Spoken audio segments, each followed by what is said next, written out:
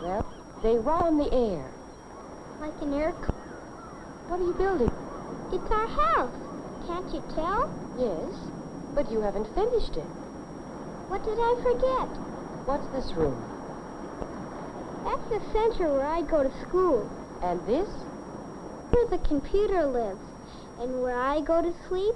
And where you and Daddy sleep. And where we go to swim. What did I... Well, you left out the room where you're supposed to scrub behind your ears. Oh, yeah. Does the computer know everything? I mean, like how many times to exercise and all. I haven't the faintest notion. That's just too much for your old mother to understand. Old? You're not so old. Well, I'll be 44 next year. That's not so old. Not anymore. What year is it now? I forgot. Here, I'll show you.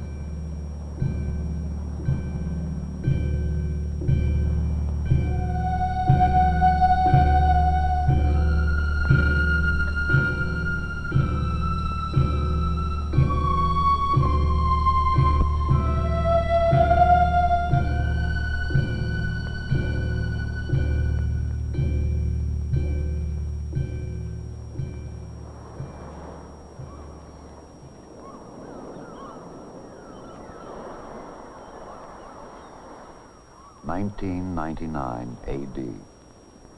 More than a generation away, and yet dreams travel faster than light.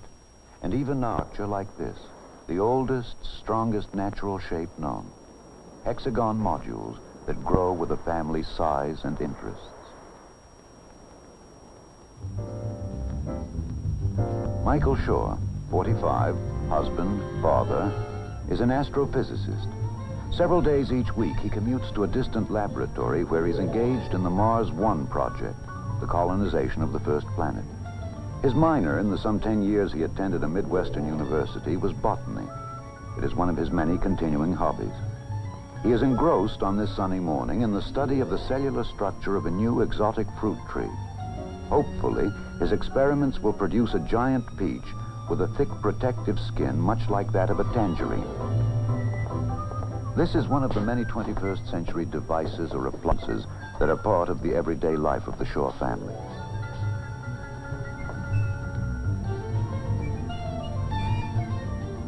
This workbench with its electronic screen enables Michael to call up photographic sections of the two parent fruit trees from which he began his experiments 3 years ago.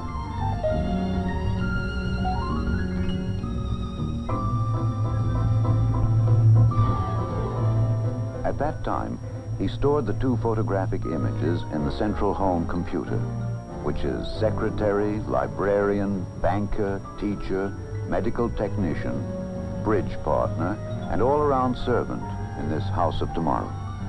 All pertinent information about this family, its records, its tastes, and reference material, is stored in these memory banks, available instantly to every member of the family.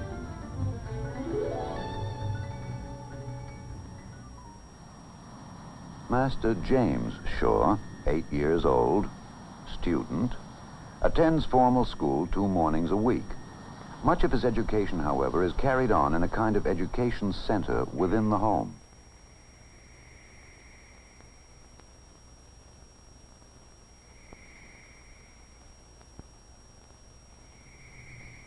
And so, an era that began 500 years earlier with Copernicus and Galileo ends as the first astronaut takes his first halting steps onto the shores of the moon and begins a... Are programmed into the home computer and fed into teaching machines, which allow him to progress as rapidly as his awakening mind can absorb the audio-visual lessons.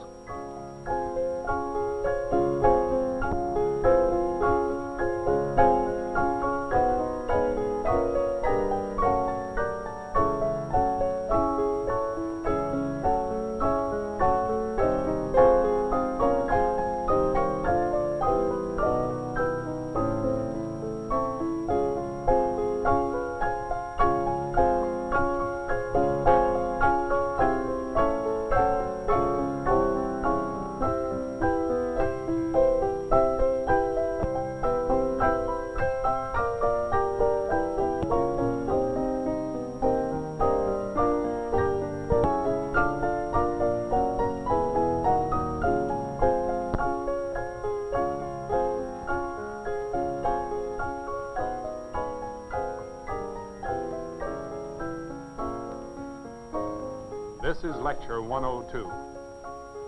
Galileo's life work, and indeed his personal character, can perhaps be exemplified by describing one of his early experiments. According to Aristotle, a body that falls possesses weight. Those that do not fall have no weight. Since air does not fall, it has no weight. Galileo decided to examine this conclusion in his own fashion.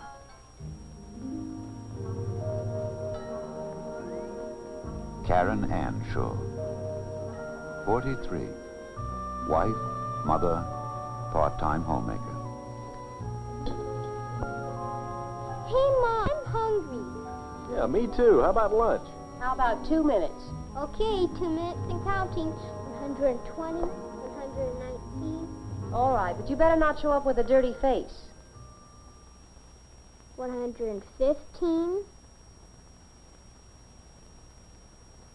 113,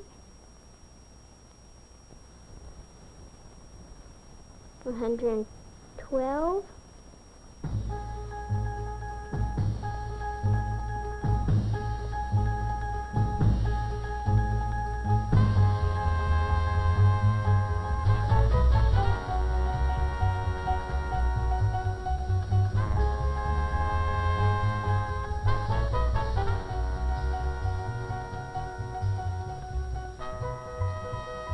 Mike, how about chicken salad? Ugh. Cheese omelet? Cheeseburger, some French fries, and a nice cold bottle of beer. I'll see.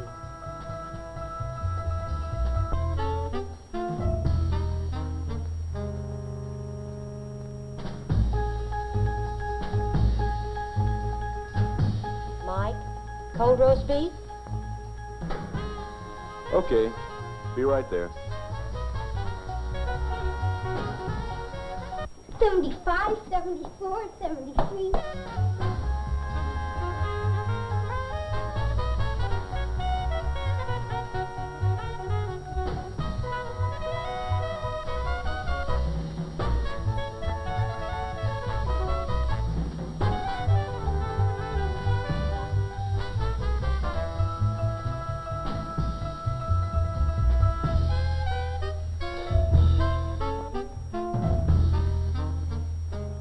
Thirty-nine, 38, 37, 36.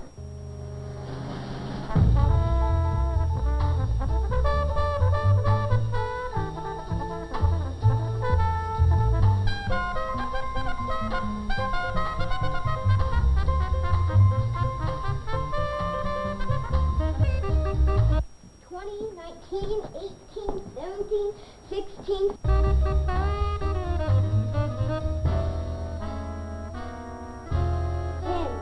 9, 8, 7, 6, 5, 4, 3, 2, 1. And luncheon is served. Split-second lunches, color-keyed disposable dishes, all part of the instant society of tomorrow, a society rich in leisure and taken for granted comforts. At the turn of the next century, most food will be stored frozen in individual portions. The computer will keep a running inventory on all foodstuffs and suggest daily menus based on the nutritional needs of the family. When the meal has been selected, the various portions are fed automatically into the microwave oven for a few seconds of thawing or warming. The house of 1999 will be virtually maintenance-free. A central atmospheric system will maintain constant year-around temperatures and control humidity, bacteria, pollen, and dust. Clothing of the non-disposable variety will be stored in cleaning closets, where a chemical vapor atmosphere and an ultrasonic vibrator will remove dirt particles. Fingertip shopping will be one of the many homemakers' conveniences. This video console will be channeled into the store of her choice. There, a camera will scan a display of wares, which she will select by push button.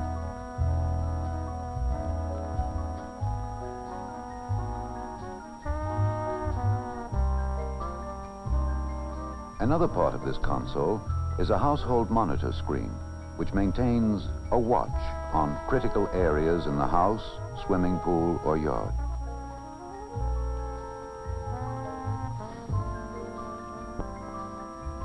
What the wife selects on her console will be paid for by the husband at his counterpart console. All bills and transactions will be carried out electronically. A central bank computer will debit the family's account the amount of purchases and credit the department store, for example, informing the family's home computer at the same time. Father, at the touch of a button, receives an instantaneous printed copy of his budget, the amount of taxes he owes, the payments left on the car, and so forth. All documents and household records are available on the video screen for immediate reference. Also at his disposal is an electronic correspondence machine, or home post office, which allows for instant written communication between individuals anywhere in the world. To maintain these and hundreds of complex electronic circuits, a monitor checks all circuits every few seconds, inserts a backup circuit if and when trouble develops, and alerts the communal service agency for replacement.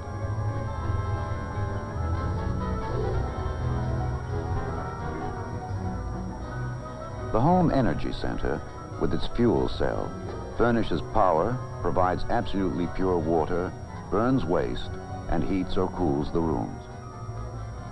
Too computerized? Too cold?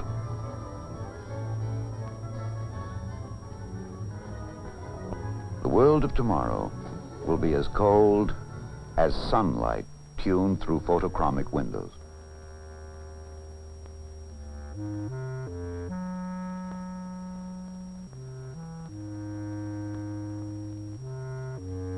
It will be as wide as the ocean, which will provide not only recreation for the adventurous, but an increasing variety of hydra-cultured exotic fresh foodstuffs. And tomorrow will be as happy as music. Hey, Chopin, what's up? Oh, playing a song. Ah, what's it called? I forgot. You faker. How about playing the song we learned yesterday? Okay.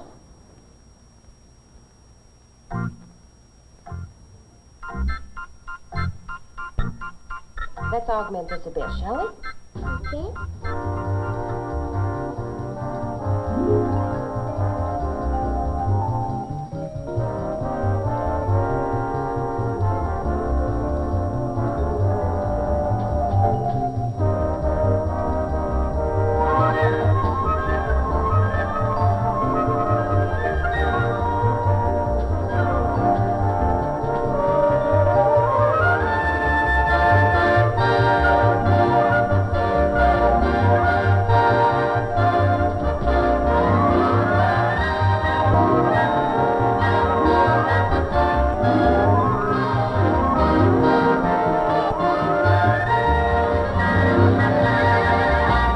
Yes, life will be richer, easier, healthier, as space-age dreams come true. As part of his everyday regime, Michael Shaw enters this home health center. He lies for perhaps 15 seconds on a kind of medical couch. His weight, temperature, pulse, respiration, blood pressure, and electrocardiogram are routinely recorded. At the same time, his body is scanned for any isolated temperature pockets that signal oncoming disease or a localized infection. At the end of the examination period, the computer calculates the amount of exercise necessary to balance Mike's food intake and maintain proper muscle tone.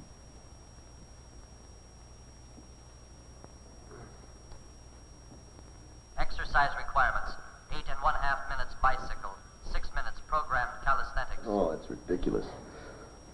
Well, this thing can make a mistake, you know.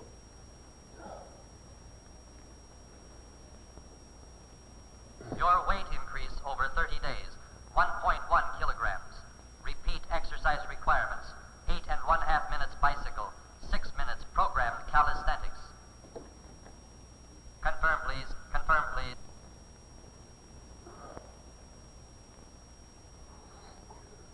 Oh.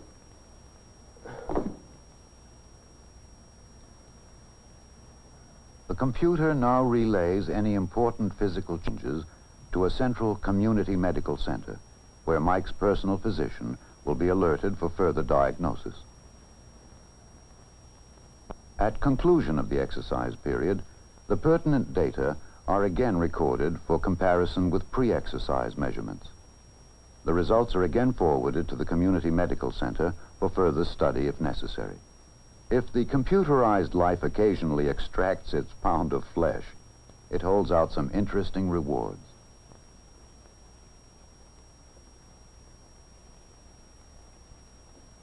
Hi, Fred. How's the old golf game? Don't ask. 6 inches of snow and a blizzard on the way. What do you got in mind? Oh, how about some golf at Pebble Beach Saturday afternoon? Great. Anything to get out of here. All right, hold on a minute. I don't know. The coast looks a little doubtful. There's a low moving in. Let me check Mexico City. Yeah, it looks great.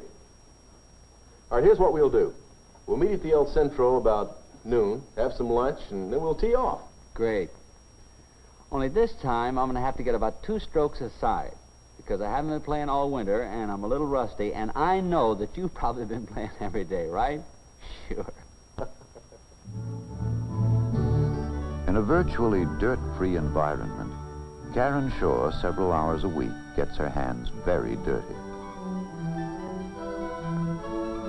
She's a skilled potter. Her work decorates their home and the homes of many of their friends. During her career years, she was a teacher of fine arts.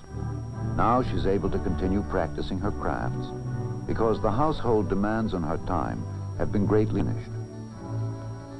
In the same way, Jamie, though he has a rigorous lesson schedule, is already taking advantage of his electronic world.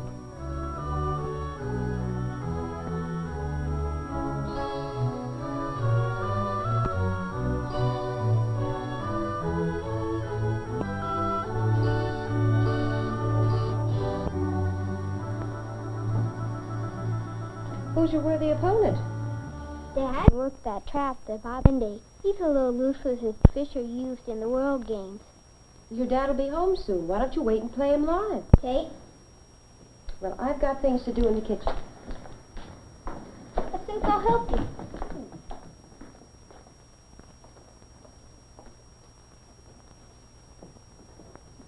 What you doing with the oranges?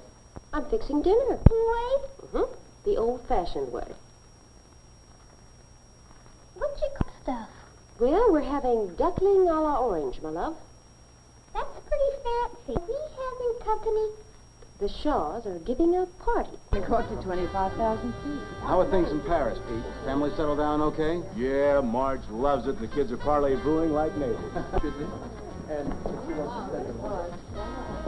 how's the fishing in the Philippines? Oh, I've never had a fishing like that anywhere in the world. I still say you can't beat the Amazon. I happened to catch a live performance of a great, sensational youth singer from Puerto Rico the other night. Would you like to see him? Love it, yeah. Hey, everybody. Recorded a great new singer down San Juan way the other night. Would you like to see him? Oh, sure. Share it with you. Hace mucho tiempo que no le veo, por favor. Alegría.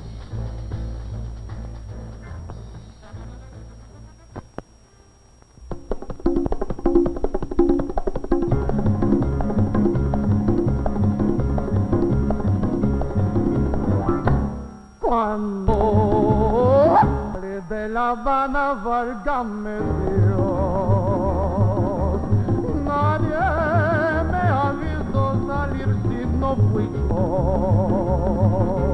Yo en Huachimanga salía fue yo,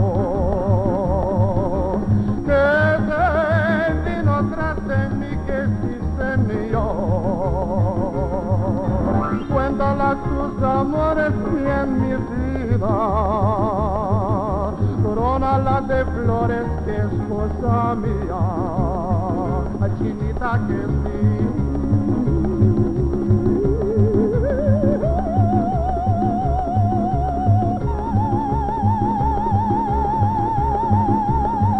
Ay, que dame tu amor.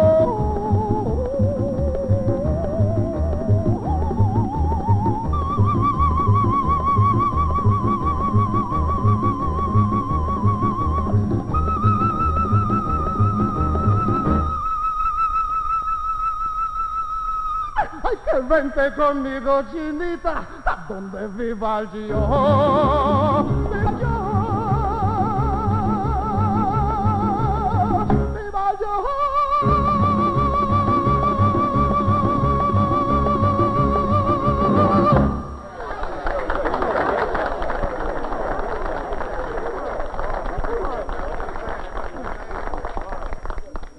Mike, would you make me a dupe of that? I'd like to show it to some friends of ours who spend a lot of time down there. Sure. Well, I guess you want it in 3D, huh? Yeah, we finally made the switch. You got to keep up with the times, you know. Yeah, but But what? what's next?